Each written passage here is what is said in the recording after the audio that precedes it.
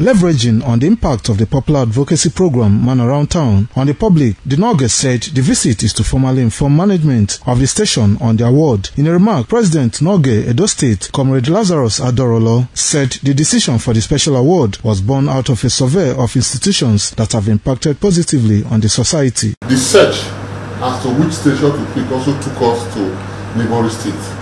We found out from our colleagues in all those neighboring states which of these stations that is more prominent on air about local government and grassroots advocacy, and they said ITV Maranatha.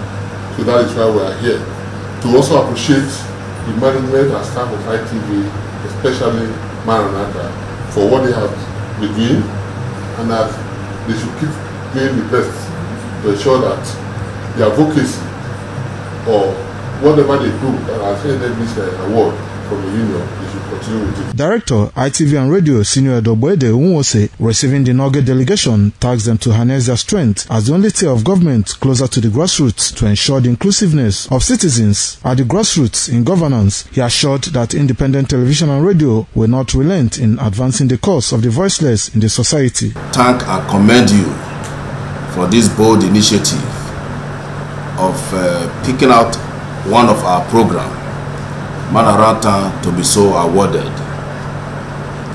We are grateful, and we have been here to continue to bridge the gap between the governed and the government.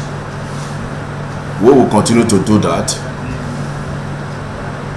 Man Around Town and some of our programs are programs we have so set aside to ensure that voice are given to the voiceless. General Manager, Independent Radio, Pastor Dan Omozusi, was among some management staff during the courtesy visit. The conferment of the Special Recognition Award will hold on Friday at the Indoor Sports Hall of the Samuel Ogbemudia Stadium, Benin City. Kingsley Uchegbu reporting.